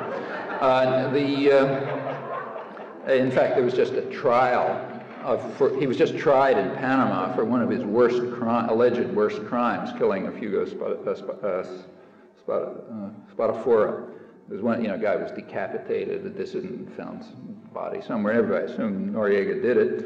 And Noriega was just tried for that, and to everybody's amazement, they didn't convict him in Panama, which caused a big furor. And in fact, though you won't read it in the American press, if you read the conservative business press in Central America, you'll discover that the federal prosecutor had a theory, it was sort of the theory of the prosecution, that in fact Noriega was involved, but he was involved as a CIA agent who was trying to get rid of this guy because he was questioning the war in Nicaragua. So to get back to Noriega, he was on the American payroll, as a thug and a murderer and a narco-trafficker, though of a minor type, until about the early 80s. In 1984, in fact, there was an election in Nicaragua which Noriega just stole by violence, quite a lot of violence, in fact. The wrong guy was going to win. The guy who was going to win is somebody called he was a conservative nationalist, but somewhat independent, and the United States didn't like him, and wanted some other guy to get in, who in fact was a former student of George Shultz's. His name is Barletta, I think his name was, forgotten. Anyway, he was the guy who was supposed to win, and the thing was arranged so that he did win. The Reagan administration, which secretly subsidized his campaign, sent him congratulations 7 hours before the election results were announced. George Shultz then flew down to authorize the great achievement, challenging the Sandinistas to meet our high standards of democracy. That was 1984. We're still not only supporting Noriega, but cheering him on, when he destroys elections by violence and kills people and so on and so forth. Well, around a year or two later, the attitude began to shift. The problem was that the thug was getting a little too independent. Thugs are fine. I mean, it doesn't matter whether it's a minor one like Noriega or a major one like Saddam Hussein, or for that matter Hitler, who we also supported for a time. They're fine, as long as they follow orders. But if they become independent, they become as bad as priests who are organizing Bible study groups. Then they're bad guys, and you got to get rid of them. So about 1986, 1987, the U.S. shifted its attitude toward Noriega, and instead of becoming sort of a nice guy on our side, he became, as Ted Koppel and those guys called him, one of the most odious creatures in the world, the kind of people the United States Americans love to hate, and so on and so forth. Major propaganda campaign was concocted to turn him into a sort of a Hitlerian figure, and that was all a build-up to the invasion of Panama, which incidentally, remember, was George Bush's celebration of the end of the Cold War. The invasion of Panama took place about a month after the Berlin Wall fell, and we were condemned by the United Nations. The United States had to veto 2 Security Council resolutions and so on. But they moved in. There's big furor about the fact that Noriega had stolen an election, which was true, although with much less violence than in the one in '84 that we endorsed. But this time he wasn't just following orders, so we invaded Panama, killed however many people and destroyed what we felt like, and installed a regime of bankers and narco-traffickers and other crooks who everyone concedes, including the government, wouldn't stay in office for 10 minutes unless they had American force behind them. And the country's going down the tube, as you'd expect, and narco-traffic, drug laundering has about doubled since then. But they did kidnap Noriega and brought him here for trial. And if you look at the trial, the charges against him were virtually entirely from the period when he was on CIA payroll. Another slight fact that didn't appear in the press. But, well, that's another example of nice brainwashing. I mean, people in the United States, by the time we invaded Noriega, people, much of the population was trembling in its boots about this Hispanic narco-trafficker who was going to destroy our civilization. And, the most odious character in the world, and we had to do something about it to protect ourselves. Well, that was effective propaganda, and it wasn't many years before, 3 or 4 years before, when he was a great guy on our side, having committed all his crimes. Crimes didn't come from the later period. That's why good propaganda works. Give us some directions to where we might turn for something resembling objective information. Where do we look? Same place the people in Russia looked, samizdat. I mean, there's plenty of sources of information around. First of all, you can learn a lot in the press. You know, it's not a controlled press after all. And if you really read it carefully, you can learn a lot. For example, take, say, this thing I mentioned about the Senate vote. I mean, I don't know if it hit the press, but it was on the AP wires, so it's probably in the press somewhere or other. In fact, virtually everything I've described is somewhere in the press. You know, like if you take a look at the stuff about the health campaign. I mean, the fact that the majority of the population is opposed to the system that's being rammed down everyone's throat. Well, that's actually in the press. It's true, it's hidden in paragraph 93, but it's there, you know, and you can find it. So there's an awful lot you can find in the press. In fact, if you do what you really ought to do, start by reading every article from the end back to the front. You know, most of the lies are up in the front, and then as you get down to the story, you know, it turns out there's a lot of stuff back there. Apart from that, there's quite a range of other materials.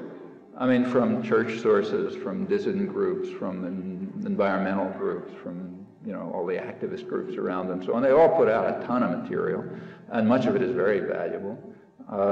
The thing about the Panama trial that I mentioned is there if you read the Central American press. It's in English, you know, it's too expensive to, you know, you can't subscribe to it unless you want to spend a couple $100, but a library could, probably isn't libraries. So there's plenty of sources of information. But the main answer to your question, I think, is that it doesn't matter how much information is around unless you have it accessible to you. And as an individual, you can't have it accessible unless you're an absolute fanatic. I mean, there are a small number of fanatics, I guess I'm one of them, who devote their lives to trying to do it out of some kind of insanity. But normal people can't do that. You have lives to lead, you know. You can't act like a fanatic. That's why people have organizations. Like I mentioned, churches in Kansas during the Nicaragua campaign. Well, you know, if you go down to those churches, people knew more about Nicaragua than the CIA, and knew more about El Salvador, because they were working together, you know. And they had in fact, I learned a lot when I went to visit places like that, and I thought I was following it closely. If people work together, they can find out a lot of things, and they can furthermore they can gain understanding. You can't really have thought. You can't think independently if you're alone. I mean, anybody in the sciences knows this. Like in the natural sciences, you work together, you know. That's why you want to teach graduate courses, because the graduate students have all the smart ideas, and you interact, and you figure things out. Anything where you're trying to really understand something is a collective activity of some kind. You try out ideas, and other people have them, and they react, and you know, somebody knows something you didn't know, and you put it together, and so on. And out of collective activity, you can find out a lot, but it requires organization. And in fact, the genius of American democracy has been to keep people very atomized. Well, I can tell you what I think is credible, but that's just believing what I think. There's no reason why you should believe that any more than you should believe anything else, you know? I mean, like, you know, I write in certain journals, and I think they're by and large credible, and I can tell you what I think they are, but my point is that there's absolutely no reason for you to trust my judgment. I mean, you know, why my judgment instead of some guy who edits the New York Times? You got to trust your own judgment, which means you have to look and see, you know? I mean, like, I write for Z Magazine, and I think it's credible, but that's my judgment. You know, maybe not your judgment. I have one other question. I was wondering about propaganda methods that Ronald Reagan used to cover up the depletion of the middle class. I was wondering on some of the methods that he used and what was the most effective. Well, there was, that's a very important fact. I mean, one of the things that happened in the 80s, I mean, there has been a decline since the early 1970s. There's been a decline of real wages. And a slowdown of growth. And that's not just in the United States, it's throughout the industrial world. And it has very big causes. I mean, too complicated to talk about now, but there's big structural reasons for that. Maybe mention it. But anyhow, it's been happening. Now, in the 80s, it intensified. It's policy run, it's policy driven. You know, it's not happening by laws of nature. The policies of the 1980s, particularly in Reaganite America and in Thatcher England, they were the most extreme, they accelerated. So there's a big, I mean, England is now back to the degree of inequality they had about a century ago. And the United States is, the inequality measures are one measure you can use of, what's happening in a society. They were improving up until about the 60s in the United States, then they kind of leveled off and they got way worse in the 1980s in every respect. I mean, child malnutrition, income, whatever you measure. How was this done? Partly by keeping the facts. I mean, people knew what was happening in their own lives, like everybody knows what's happening to me, but it's very hard to find out what's happening everywhere. And in fact, the picture was that it was a period of great growth and prosperity, and Tom Wolfe called it one of the great golden ages in human history or something. And there was indeed a veneer of prosperity, and for some people, probably people in my income bracket, it was great. Gained a lot of money. In fact, there was some income growth. About 50% of it or more went to the top 1%. About 70% of it went to the top 0.5%, and the bottom 60% actually declined. So you get huge differentiations. But people only knew what was happening to themselves. They didn't see it on television. They didn't. I mean, finally, it actually broke through. So, there were some even popular books about it and so on. But the general picture of what's happening has certainly not been explained. I mean, you can see that South Central Los Angeles is exploding. Can't keep that quiet. But try to find an analysis of why it's true. I mean, there's some reasons why it's true. Take away the jobs, you send them overseas to places where you can really screw the workers properly. And people who are left in South Central Los Angeles are going to starve, not a profound point. And that's happening all over the country. It's called the internationalization of production, for example. And it's supposed to be a good thing. We're all told about how it contributes to economic efficiency and it's rational, and some economist lectures you about free trade and so on and so forth. That's the story here. What's actually happening, people know from their lives. And in fact, if you look at, but they don't understand the picture because that requires putting it together, If you take a look at public opinion studies, you can see the way people feel about it. So for example, about 75% of the population thinks that life is going to be worse in the next generation than it is today. Now that's a real turning point in the history of industrial society. That's never been true. I mean, even at the depths of the Depression, which is way worse than anything now, there was a lot of hopefulness. People felt it's going to get better somehow. I can't remember that very well myself. But now people don't think so. Young people, for example, think they're not going to live as well as their parents. They may well be right, but that aspiration, that sense is very widespread. When polls ask people what they think about the economy, an astonishing figure, the last ones I saw were over 80%, say that the economy is inherently unfair, meaning requires radical change. As for the political system, about half the population thinks both political parties ought to be disbanded because they're totally useless, don't do anything. So you have a tremendous amount of disaffection. It goes on and on like this, and people just feel individually that things are not going right. But you are not going to find in the mainstream establishment literature much of an analysis of why or even that it is happening. And I think the basic propaganda method has been to focus, basically to distract people. So you watch, sitcoms on television, or you look at National League football or something. Do anything except pay attention to what's happening to you. And there's a strong effort to get people isolated. As you've been seeing over the tube lately, there's billions of dollars being poured into the information, big information revolution, which is going to give everybody, 500 channels, which will all have the same garbage because they'll all be owned by the same people. But there'll be 500 of them now, so you'll really be stuck alone in your living room, twiddling channels, trying to find something to do, and not talking to the guy next door with whom you might get together and maybe change things. Well, that's a technique of propaganda, and an effective one. All of these things are very effective techniques. I mean, what I've been talking about is indoctrination, but that's mostly aimed at elites. That's like treetops propaganda. At the general public, propaganda is generally distraction. You know, it's just keep the meddlesome outsiders busy with something else, whether it's sex or violence or gossip or sports or whatever. Just keep them there, then they won't be any trouble. And give them a picture of a kind of a glitzy world, you know. That's, I think, the way most of the public relations system works. Could you comment on what I feel is the beginning of the robbing of our grandchildren, money that haven't even earned yet? In the 1980s, Reagan, $1.5 trillion military buildup, and in relation to propaganda and the fact that the CIA had $30 billion supposedly to know what happened.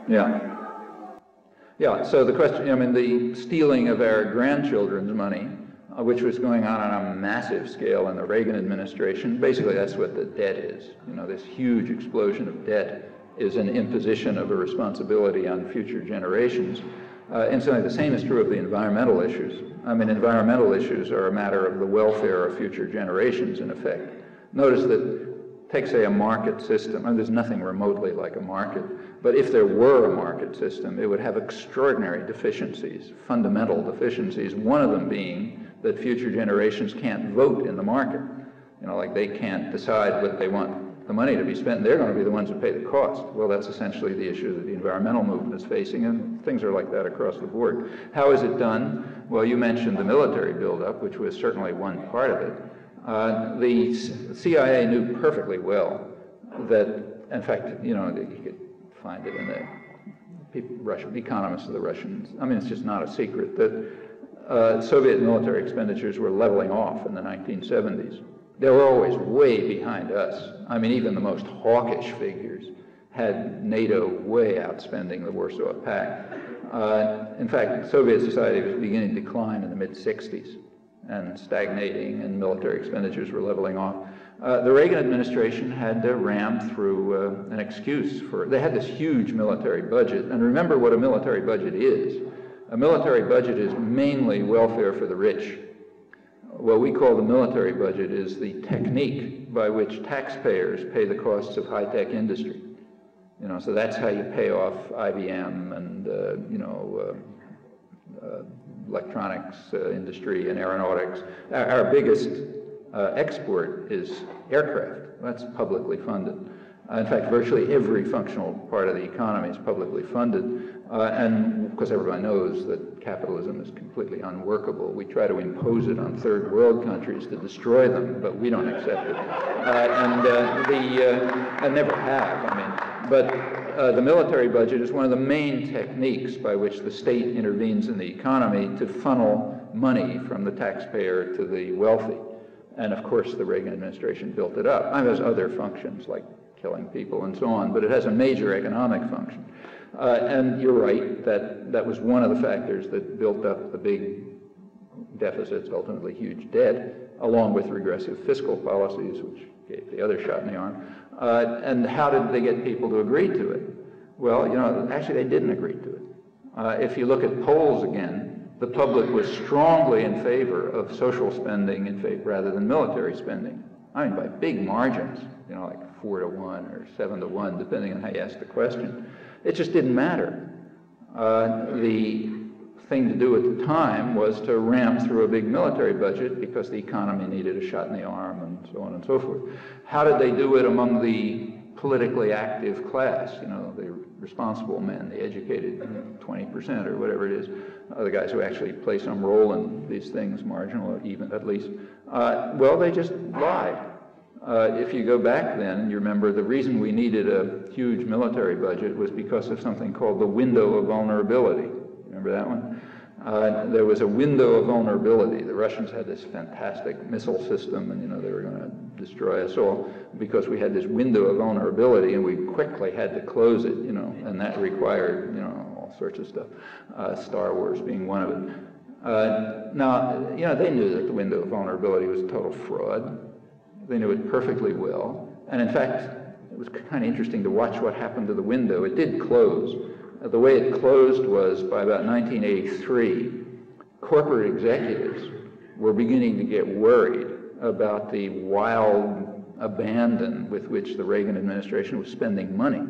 I mean, they could see it's harming what they care about, you know, the domestic economy.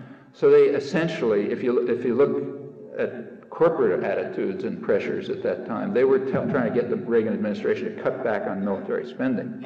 I mean, fine to pour a huge stimulus into the economy through public funds, but don't overdo it. You know, it causes real problems. They're beginning to worry about the deficit. And at that time, and shortly after that, the Reagan administration had a commission, the Scowcroft Commission, which discovered that there never had been a window of vulnerability. So therefore, we could level off military spending. Well, of course, there never had. It was a complete fraud in the first place. But it was there for long enough to ram through the military budget. Now, you know, the Reaganites didn't invent this. In fact, they were simply following a script that was written by the Kennedy administration, who was their model. I mean, the Reaganites and the Kennedy people were extremely close. You look at policies, they were very, very similar.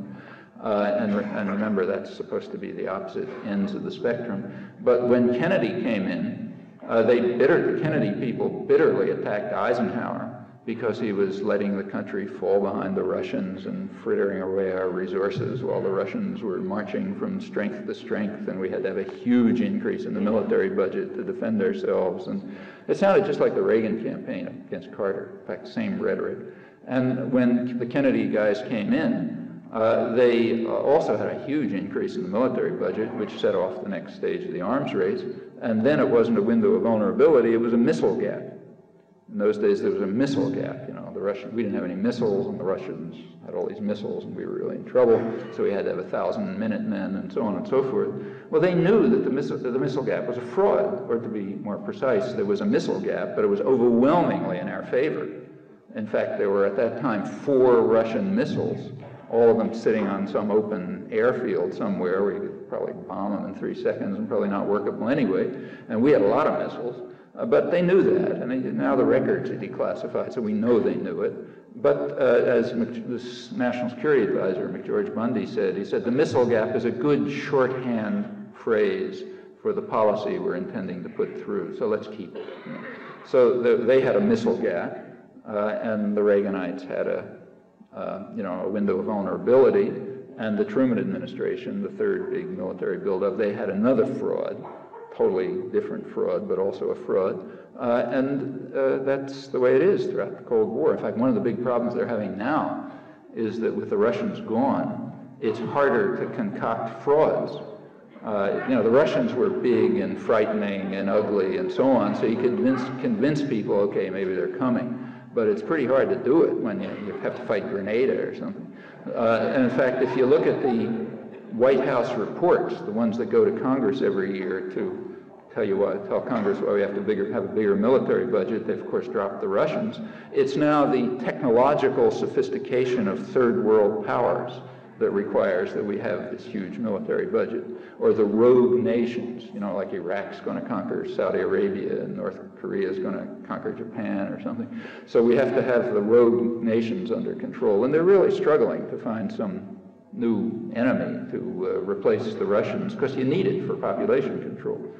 But we know how they did. The answer to your question is known, you know, fake window of vulnerability, completely fraudulent, closed as soon as the business community said you're overspending, so therefore it was closed. It was as big as it ever was, you know, nothing had changed, but you no longer needed it as a propaganda device. Professor Chomsky, you haven't discussed the 53, Vietnam in 61, Dominican Republic in 64, Nicaragua in 80, Grenada in 86, and more recently, of course, the people of Haiti, and of course the largest domestic group of victims of totalitarian values, African Americans. Yeah. You could address that. I mean, the correlation is dramatic, you know, but you have to be a little, I mean, let's take, say, Haiti, the current one. I mean, there's a history in Haiti where nothing is, you know, it's not, just didn't start today. In fact, the U.S. has over 200 years of involvement in Haiti. One of the first American foreign policy initiatives after the Republic, after we won independence in 1791, was to intervene in Haiti along with the French who were trying to repress a slave revolt. There was a slave revolt, and Haiti was a French colony, you know, slave colony, and there was a big slave revolt, which the French were having a hard time repressing, so they called in other European countries to help, like Britain and so on, and the United States helped too. You know, we sent money and forces to try to repress the slave revolt. When the slave revolt nevertheless succeeded, the European countries refused to recognize it, except by about the 1820s, they had mostly agreed to recognize it. Once Haiti agreed to pay indemnities to France, Haiti had to pay indemnities to France for the crime of liberating itself from French rule, which had totally destroyed it. That was considered rather legitimate, like, you know, Vietnam making amends to us today and so on.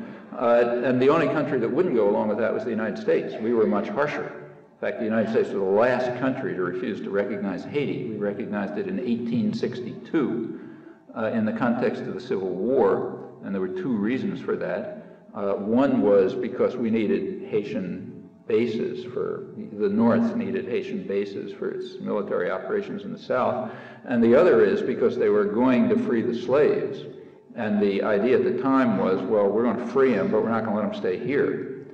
The idea is send them somewhere, you know, get rid of the blacks in the United States. That Lincoln and Jefferson and others, that was one of their leading ideas. The idea, as Jefferson put it, is that we have to have a country without blot or mixture, meaning pure white. So, you know, the natives you exterminate, and the slaves you send them back somewhere. And in fact, in 1862, the United States recognized both Haiti and Liberia in large measure for that purpose. After that, we kept intervening in 1916, 15, and 16. Wilson intervened. The Marines ran the place for 20 years. The reason it's in its present state comes from that 20-year occupation. And the racism there, you couldn't believe. I wish I had that stuff in front of me, but I've written about it. If you quote the Wilson administration on Haiti, it is mind-boggling. The Secretary of State talked about how the problem of Haiti is that the African race has no capacity for self-government, no talent for self-government, and they'll sink back into savagery, which is their natural condition, unless we do something to rescue them. And, you know, it's just on and on with the most hideous racist garbage, including Franklin Roosevelt, who was involved in that. In fact, the racism of the invading forces very much sharpened and exacerbated the racism that was already present in Haitian society, where there was a split between the mulatto elites and the blacks that went way back. Got a lot worse in reaction to the racism of the American invaders, which lasted for 20 years. And it goes right up to the present. I mean, right now, when Aristide won the election, the United States was appalled, not only because he was a representative of the black majority, but because he was a representative of a huge grassroots movement that nobody knew was there, and which, you know, crisis of democracy in a terrible way. So when he was overthrown, nobody lifted a finger, and we're still basically not lifting a finger. The plan, I'm certain, is to, you know, certain as one can be in these things, is to allow the killers, you know, the kleptocracy in the military, to demolish and destroy the civil society, so that if Aristide ever gets back and doesn't get murdered, there'll be nothing much left in the way of popular support, because it'll all be demolished. And, you know, it's been going on for years, and if it finally happens, we'll praise ourselves about our grand contributions to democracy. And undoubtedly, there's a very strong element of racism there. And you can go case after case, and the same is true. Like when Wilson invaded the Dominican Republic at the same time, it wasn't the niggers that they were going to kill, it was the Dagos. Except that they saw a difference, because if you go back to Lansing, Wilson's Secretary of State, he said, you know, the niggers, they don't have any capacity for self-government, and they're just savages, but the Dagos at least have some white blood, you know, so they're a little better, and maybe we don't have to be quite as harsh with them. I mean, in the late 1960s, Dean Acheson, or early 70s, Dean Acheson is one of the founders of the modern world, was privately advising the government of Rhodesia that they should not fall prey to this one man, one vote heresy, which has done such damage in the United States and shouldn't be under the impact of these liberal absurdities, and keep white rule and so on. And that's Dean Acheson, Truman's Secretary of State, one of the designers of the modern world. It goes right up till today. You look at the planning documents after the Second World War, when they were sort of figuring out how the world should be run. What they say about Africa is George Kennan, who was head of the planning policy section, when he wrote about Africa, each area had a certain function. He said Africa should be left for the Europeans, because we don't want it really, and the Europeans should exploit Africa, he said. That was the term he used. Europe should exploit Africa for its own reconstruction, because Europe's in a bad state, so therefore they ought to exploit Africa. And then he added that task, that enterprise, would give Europe a kind of a psychological lift. I mean, they were kind of depressed at the time, in part because of the effects of the war, and in part because we were stealing and taking for ourselves all of the traditional European empires, like, South America and so on. And he said this will give the Europeans, some kind of task that they need, that they can carry out, will make them feel good, namely exploiting Africa. Well, the races, I mean, you just look, everybody knows the history of Africa, I mean, the racism implicit in that is beyond description, and deeper is the fact that nobody sees anything wrong with it. So you take a look at the diplomatic hit, this stuff has been declassified for, I don't know, maybe 15 years by now. I've been writing about it, at least for that long. Try to find something, even in the academic literature, where somebody says, wait a minute, there's something funny about Europe exploiting Africa to reconstruct, and because it'll give it a psychological lift. I mean, how about another project like Africa exploiting Europe to reconstruct after centuries of destruction, and maybe they'll get a psychological lift out of it. I mean, if anybody proposed that, you just laugh. And the reason is we're so fantastically racist that the other approach just comes naturally. Or take, say, this Middle East peace settlement. There's an example. I mean, U.S. policy toward the Middle East has been extremely racist. We're the only country in the world, in fact, which has flatly rejected Palestinian rights, because they're just, wrong color and everything else. And we won, because the guys with the guns usually win. I mean, that's what all the euphoria is about. We rammed through the rejectionist program that we've had isolated in the world, incidentally, for 20 years. There's plenty of racism behind this, undoubtedly. And the same's true domestically. I mean, you can find it all over the place. On the other hand, let me say that part of the reason, it looks as if we're always attacking people of color, but that's a little bit of an artifact, in my opinion. Because if you really look at the broad picture, what's happened for the last 500 years, essentially, big brushstrokes, is that a barbarian invasion took place from Northwest Europe, which swept over the world and destroyed most of the world. Now, Northwest Europe happened to be white. It wasn't more advanced than the rest of the world in, technology or anything else. It just happened to be much better at fighting. Their main advantage was military. It not only had the technology of war, it also had a kind of a culture of savagery that most of the rest of the world didn't have. It's not that the rest of the world was pacifists or anything, they killed each other and so on. But, from the East Indies, what's now Indonesia, to the United States, a common reaction was that no one had ever seen people kill with the savagery and fanaticism of the European invaders. It was really something different. And both that culture of savagery and the technology of it and a bunch of other things, in fact, led to a world conquest. And the end result of that world conquest is more or less, white people killing non-white people. Now, it's not precise, but at least it's this strongly in that direction. In my opinion, if some white people were to somewhere get up and declare independence, we try to kill them. In fact, that's what the Cold War was about. People of East Europe were perfectly white, blonde, blue-eyed, all that kind of stuff. But we fought a 70-year war to drive them back into the third world where they belong. That's called the Cold War. And maybe 500 years from now, some academic historians will be able to face that fact, but it's pretty clearly what happened. I mean, in a certain sense, the Cold War was not all that different from the invasion of Grenada.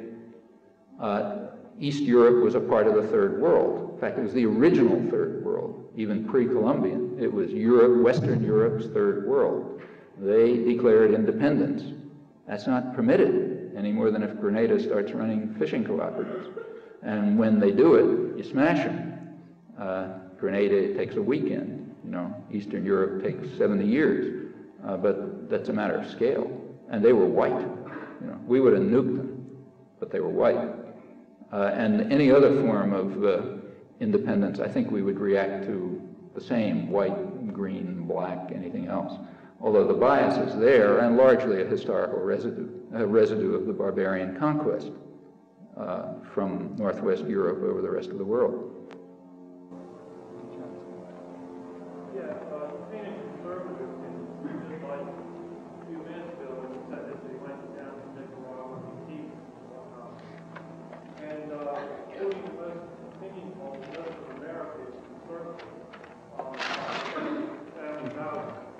Most Americans are conservative on the side of family values. But then we see a liberal press and sometimes a liberal Congress trying to propagandize the public.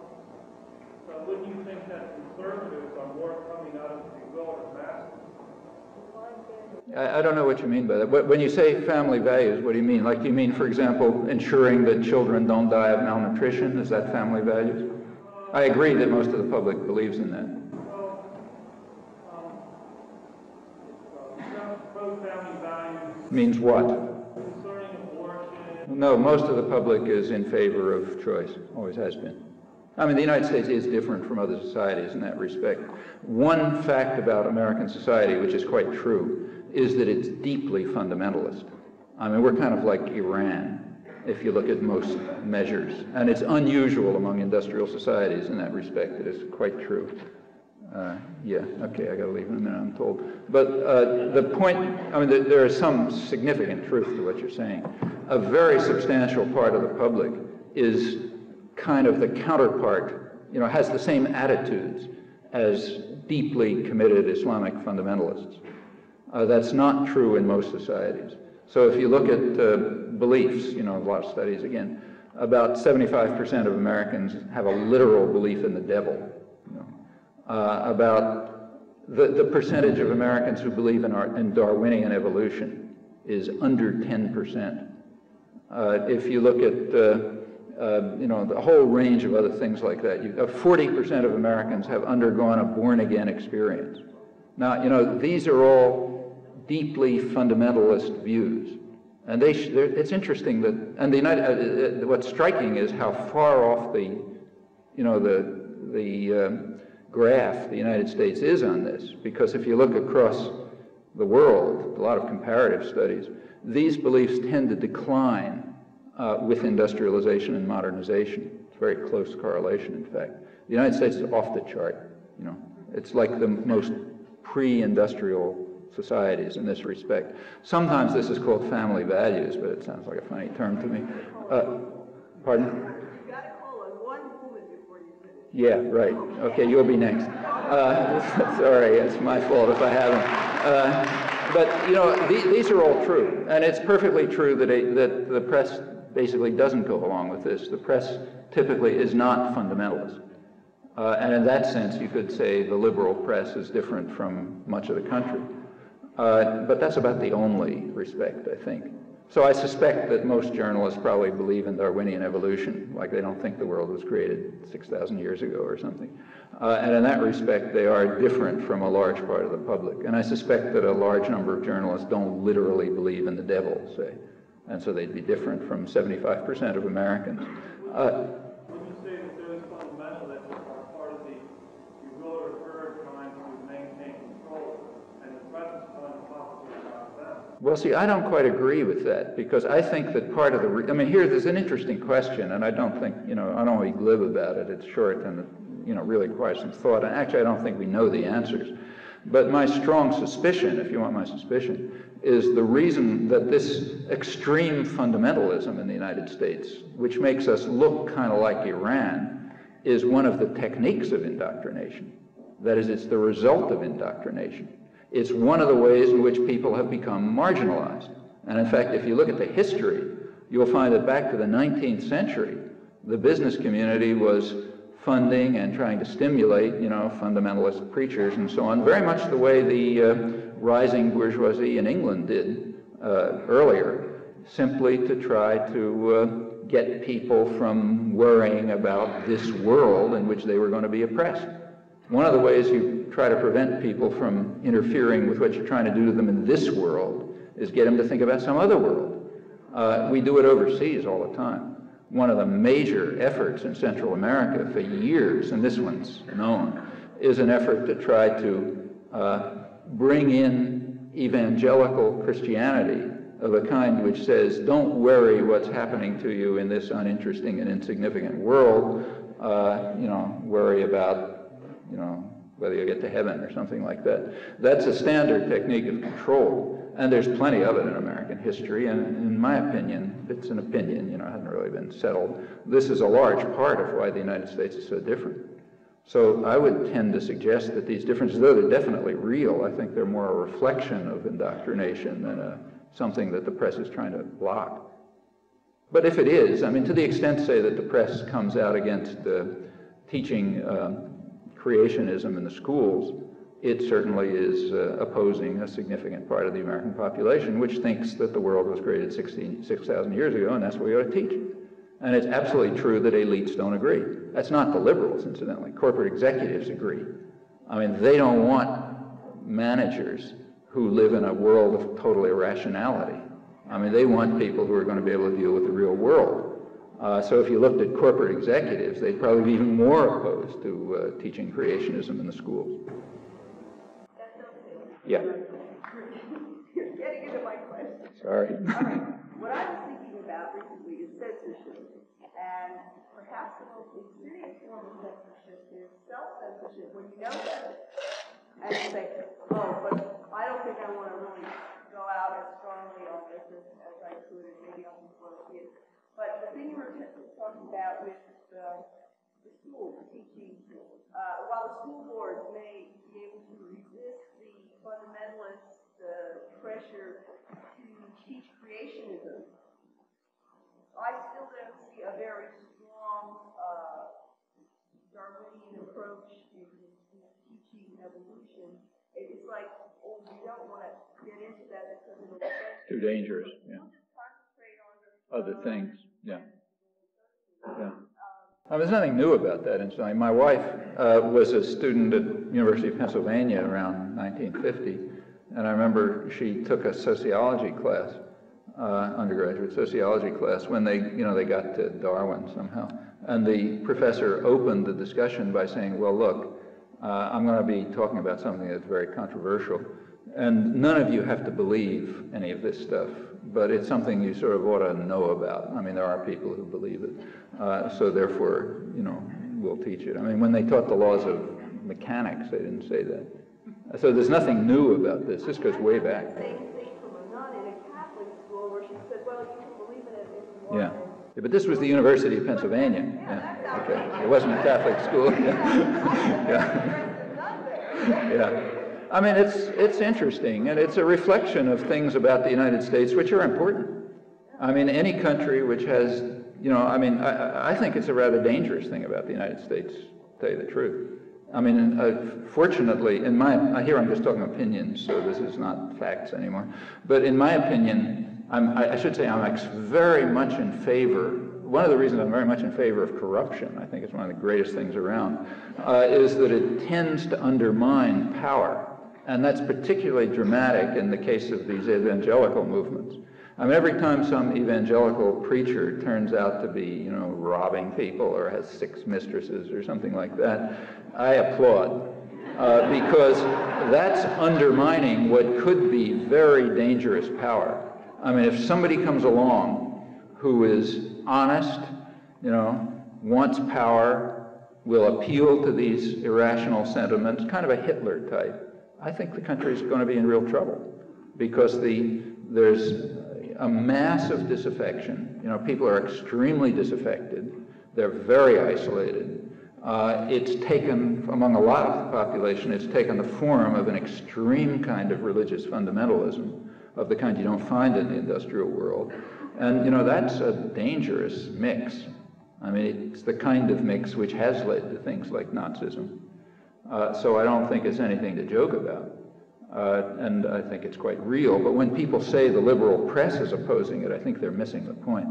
Corporate executives are way more opposed to it because they want a rationally run society. I mean, they may not care if people out there, you know, the working people believe in the devil. They may like that because then they won't worry about not having any jobs. But they want a spectrum of people who know where the real world is, who can do their work for them. And if it extends too far, they don't like it. I have to leave, I'm afraid.